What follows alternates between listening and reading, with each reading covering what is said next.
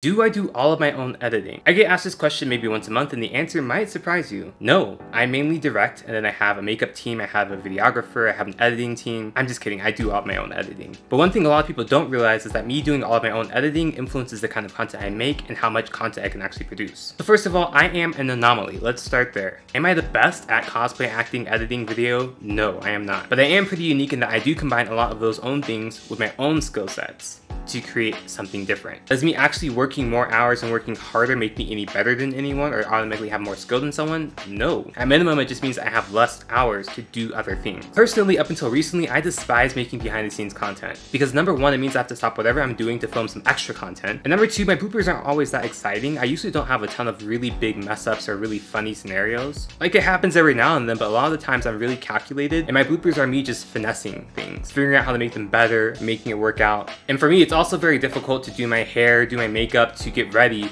all while filming and creating content and being turned on for the sake of teaching or making more content. The props to people who regularly do get ready with me. It's a totally different ballgame. In terms of how much energy goes into the whole process, most videos that I do, even the simplest ones, are planned to a certain degree.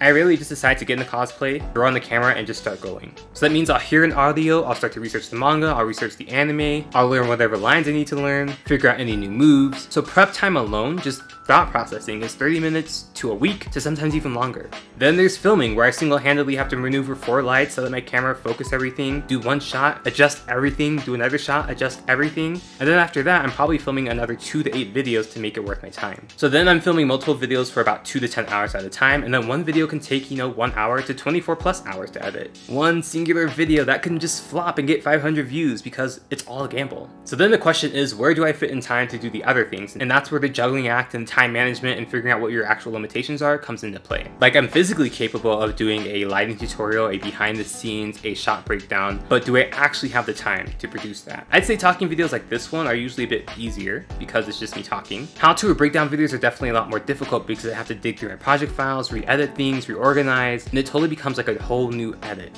And anytime I film a behind the scenes and you're seeing the actual behind the scenes, that is me actually taking time to plan not only the video itself, but planning extra footage and how to work that into my whole flow. So it's extra brain power and extra manpower. So on a somewhat related note, a lot of people love to criticize my work to the smallest details, and I don't know why I attract so much intense criticism. Even my mutuals have noticed that for some reason I just attract a lot of nitpicky, super nitpicky people. And wrong people, nitpicky and wrong people. A lot of people will be like, at 5 seconds you messed up the energy here, that shot right here is wrong. This is not meant to be a diss, but it's gonna sound like a diss. If you can't tell that I'm already detail oriented, then you probably aren't as detail oriented as you think. Most of the things that I miss in my videos are me actually just saving time, not me missing something or forgetting something. It happens, I'm still human, but I'm just saying a lot of the times it is me actually preserving my mental health, preventing burnout, and being healthy about how I create content. Because yes, I can do it all, but actually, I hit my elbow on the light. Because yes, I can do it all, but actually, I can't do it all.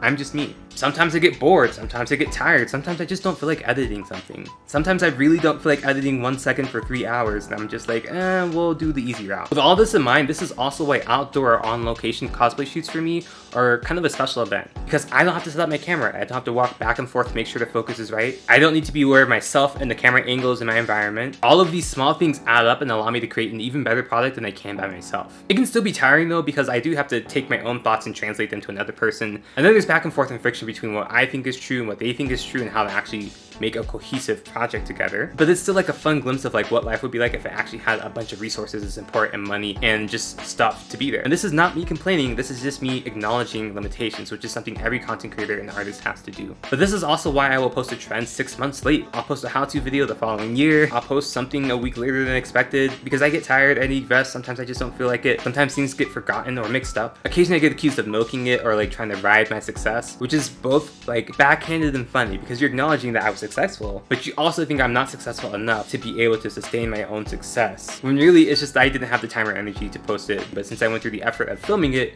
I want to get it out there to the world, even if it's late. So yeah, I love doing what I do, and it's very cool that I can kind of oversee a lot of things and make them how I want them to be. But the downsides are going to be that I have time limitations, energy limitations. Sometimes I'm not as good as I want to be, and I don't always have someone to go to or have someone who's better than me, who's within access, who's within my reach. That is starting to change a bit because I am starting to have a few more friends to help me out every now and then. Like my friend Axel, who composited Sukuna's domain extension for me, and then I edited that into my video myself. So again, it's still me doing editing. But I do want to just remind people, again, I am different. Don't compare other content creators to me. Don't compare me to other content creators. We all have our own limitations. We all have our own things. At the end of the day, I'm just a guy. Honestly, right now in this very moment, I'm supposed to be hanging out with friends, but I'm late filming this video. So I'm gonna be late, go see them. Once I'm done hanging out, come back, edit this video, and then start working on the next video for the next few days. That's how chaotic my schedule can be sometimes. By the way, I forgot to put this in the vlog. I want to say I don't mind getting suggestions for things. If you're like, hey, would you be willing to do this cosplay? Hey, would you ever be able to make it behind the scenes? I don't mind curiosity. I do mind expecting things from me, not acknowledging that I put in a lot of time and energy, and just thinking that I'm just this content machine who can do